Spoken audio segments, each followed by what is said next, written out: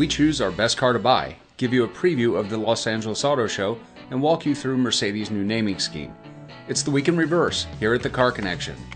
We drive hundreds of cars each year, write hundreds of reviews, and it all comes down to this.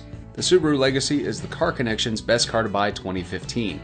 After rating it against all new, significantly updated vehicles, we picked the Legacy for its all-around talents. It's feature-packed, polished, secure, and spacious, and it's an irresistible value in today's new car market.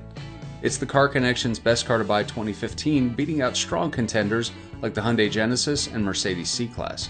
It follows the 2011 Hyundai Sonata, 2012 Ford Focus, 2013 Ford Fusion, and most recently, the 2014 Subaru Forester as our top picks in past years.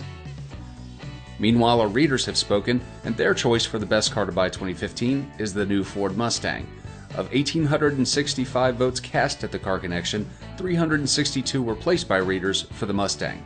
The Ford F-150 was a relatively close second place with 314 votes, while the Hyundai Genesis earned third place with 236 votes.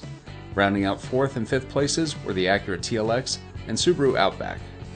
That's not all for the awards though. Our sibling sites also named their top picks for the year, and for our performance and luxury site Motor Authority, the Alfa Romeo 4C was judged the Best Car to Buy 2015. Its 4.5 second 0 to 60 time is quick, but by no means tops. Its 237 horsepower output from a pint-sized 1.7-liter Turbo 4 is actually near the bottom of the heap of the cars we evaluated. But put it with its carbon fiber monocoque chassis, mid-engine design, and low curb weight, well, it makes for a knockout combo punch. It beat out the new Mustang, the Subaru WRX, and the VW GTI in the process. And for green car enthusiasts, there's yet another winner. Green Car Reports has chosen the 2015 Golf lineup as its Best Car to Buy 2015. It's the first European brand winner since the award started 5 years ago. The Golf wins for the variety of green options available to shoppers. The Golf TSI, the base version, is gas-powered but earns an EPA combined fuel economy rating of 30 miles per gallon. A new turbo diesel TDI edition is rated at 36 mpg, and we've seen far higher. Finally, the new e-Golf electric hatchback is exceptionally well done. It might be the most normal electric car we've ever driven. Next week, the car world converges on Los Angeles for the kickoff of the new American Auto Show season. We'll be on the show floor covering all the introductions, including a fresh batch of 2016 models. Among them, the 2016 Acura ILX with styling updates, a new powertrain, and a substantially upgraded interior.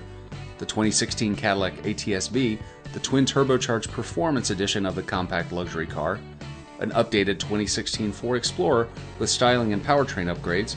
And the brand new 2016 Mazda CX-3, a subcompact crossover that shares much of its running gear with the Mazda 2 replacement expected on sale in the US next year.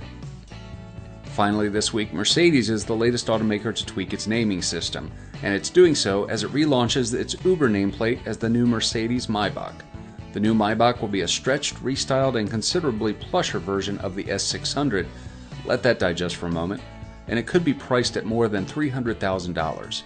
Other name changes align sports cars and SUVs with the core Mercedes sedan models. The M-Class becomes the GLE, the GL becomes the GLS, the GLK becomes the GLC, and the SLK becomes the SLC.